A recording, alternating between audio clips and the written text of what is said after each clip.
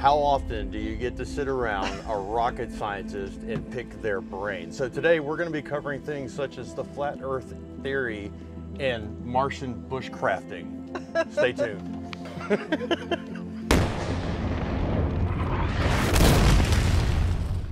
Jacklyn, why don't you go ahead and introduce yourself to the camera, because we've been having this fascinating conversation and I just felt like this needed to be a video. Why don't you give them a little bit about your background as well, because I'm not smart enough to even know all the stuff that you have done over your life. So if you would just tell the audience a little bit about yourself. Well, I'm so grateful to be here. Thank you very much. And this is really the start for me for Earth-style bushcrafting, but I wanted to be in space exploration ever since I was 5 years old. And I'm a child of the Apollo era. I'm here for the Fuel the Fires and also the Silverwolves. And so I'm learning about terrestrial bushcrafting. But because of my love for space exploration, I really think of it as a first step towards Martian bushcrafting. So in Martian bushcrafting, we're going to take the technologies that we have today. We're going to go to Mars. We're going to set up first simply, just kind of like you've seen in various movies, but then we're going to move on and we're going to set up domes, we're going to set up greenhouses, and eventually we're going to get to terraforming. And when we get to terraforming, maybe we'll need to use the GMO type of plants, use CRISPR technology, and be able to create plants that will help us with Martian technology. So I gotta make water and grow food on a planet where nothing grows. I am the greatest botanist on this planet. Woo! In your face, Neil Armstrong. But I'd like to start today with looking like something like this. Way back in the day. A shemagh. You're telling me right, that we're going to be using shemaghs on Mars. This was a piece of modern technology. This right here, as we learned in the Roman times, was definitely a piece of very important technology. Yes, it was. Used by everybody, depending on your We place just did in a life. hygiene class here at the Silverwolves event, and so we learned that this was something that the community would use to wipe their asses. Well, that's one way to put it. Thank you very much. More than I would say. Okay, here we go. I'm sorry. Skip it into a bucket of vinegar. Into the bucket of vinegar. On Mars, I hope we don't have to go with that. But most of you have seen that movie, The Martian, and well, we're going to have to go to some simple ways when we go back there. Right. But we're going to start off at a little level of technology that here would seem like it's way up there. But when we get back down to the roots, to what does it mean to be the first people on Mars, it's going to be taking our base technology. What is the lowest forms of technology that we have. we can do to survive? So we're going to have to take our ability to create food, create water, create our air. You know, it's that whole thing of threes, right? Yes. 3 minutes without air. Or circulation. 3 days without water. 3 weeks without food. And then 30 hours without rest. On Mars.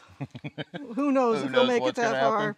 We're going to have to survive dust storms, dust devils, and all of that. But are all the survival skills that like we're teaching at this event right now, are those applicable? Like, are those skill sets that the astronauts or aeronauts, and I don't even know the difference in the two to begin with. Well, let's just call people Martian colonists, because that's what we really want to go for. Astronauts are a special group of people that go up and go around the Earth, go in orbit around the Earth, go to the space station.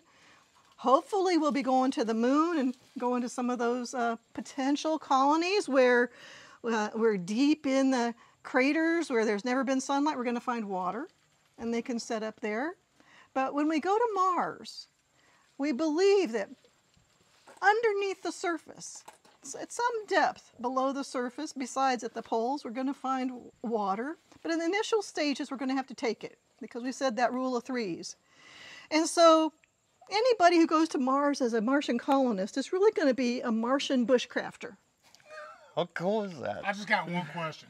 Does that mean I get on the flight with my knife? Can I take the knife on the aeroplane? All those bushcrafters, your number one thing is you got to have your Gotta knife. have a knife, that's right. One way or another, you got to have a knife. Gotta have a knife. So they'll have their tools. It might be a multi-tool, okay.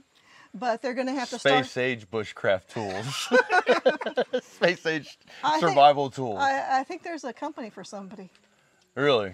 out there for space age bushcraft. Oh, we need to get on it before Elon. bushcraft. Yeah. Boy, no kidding there. We need to lead the charge into the future and fuel the Okay. fires. We just got it started right here. Okay, that's it. There is documented proof. We don't have a registered trademark yet. We don't have any patents, but it's applied for. All that is applied for. Martian bushcrafting started right here, right now. In Morganton, Georgia, That's Silverwolves. at the Silverwolves At event. Silverwolves Crystal Gary. At Dr. Crystal Gary's place. and Dr. Jackie. And Dr. Jackie is leading the charge. 27 years in NASA. Every paycheck coming from NASA in some way or other until I started my own company a couple years ago. How cool is that, right? Related to plants.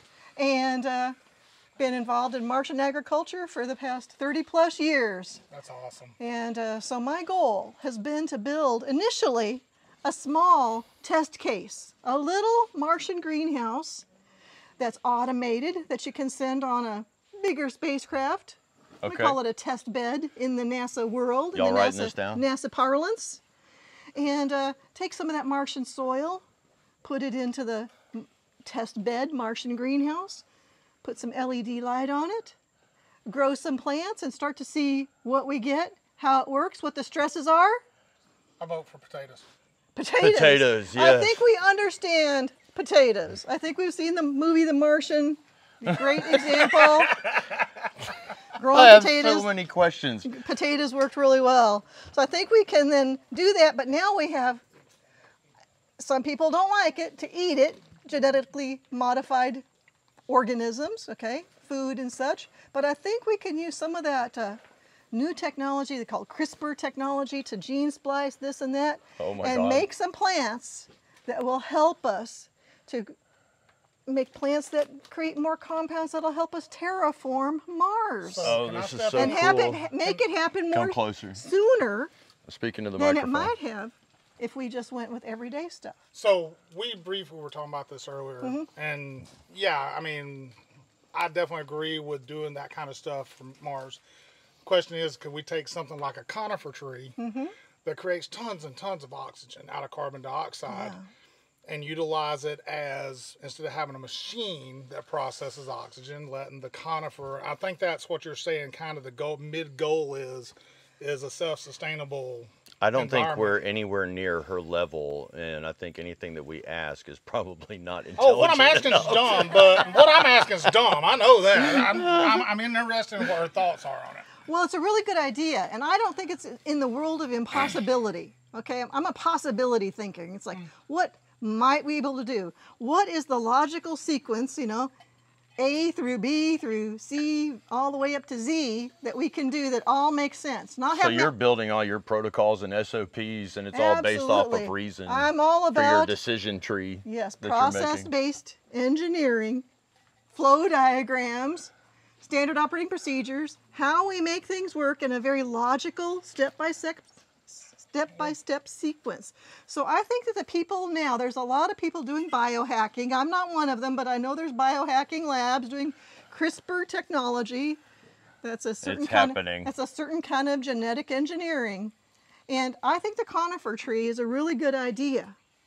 And splicing, maybe, Where it produces fruit. or you know, genes, this and that, or even just trying it out naturally See, in I'm- one of these test beds, we'll call them test beds, on Mars, starting to get things used to the Martian environment. Like a little bit in here, a little bit there, a little bit more of this, a little bit more of that. Well, I asked for one reason. If Yes. we're going to be bushcrafting on Mars, I got to have fat wood.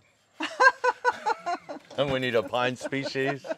You know, this is all Alrighty. super interesting and everything. And I think the thing that our audience, people like me, with my intelligence level, is wondering, why haven't somebody in your community challenged these flat Earth people?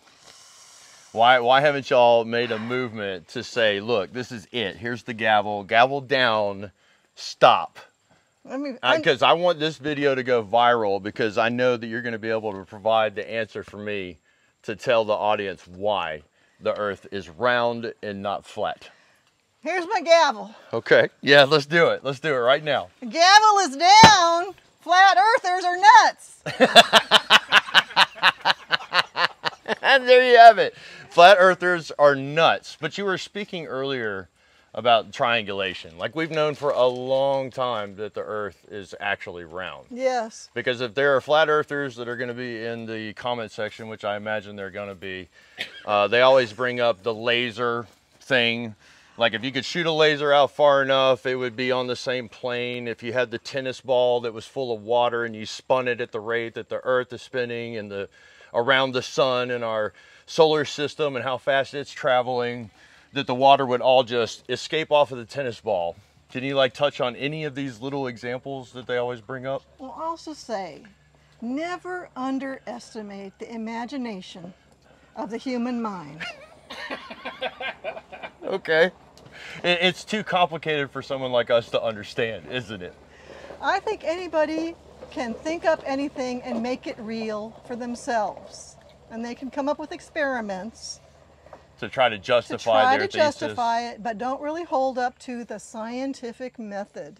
Our world is made up Common of being sense. able to have an experiment, a hypothesis originally, followed by experiment, repeatability, proving that something is correct or incorrect.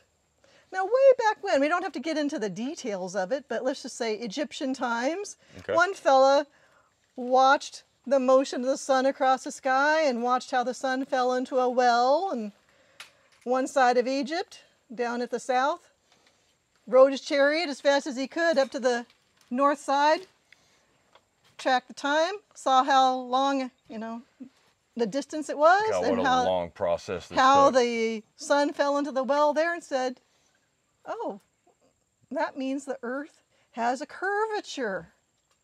So he is able to calculate the whole entire Based on circumference science. of the earth by observation that was completely repeatable time after time after time. There was no weird explanation of, well, this time it didn't work because of that, or there's this interfering, confounding object, or this kind of thing in the atmosphere.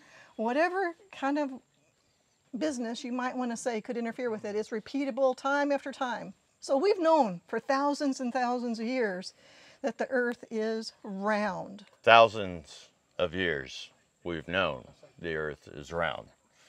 Dr. Jackie, thank you Absolutely. so much for coming to our event and bushcrafting with us. And we've even got a small little crowd going now that we're on film or whatever. But there you have it. So if you're honey smack digging the video, like, share, subscribe, hit that notification bell. And until next time, keep fueling those fires. By the way, even rocket scientists carry knives. Just so you know. Hello, I'm Dr. Jackie, and this is a little photo that was taken with my cohorts just before we started graduate school at the University of Texas at Austin. So there's Neil to my left, and Dr. Steve is on my right, and that's me in the middle, Dr. Jackie. And I'm so happy to talk with you today and give you my perspective on Martian bushcrafting.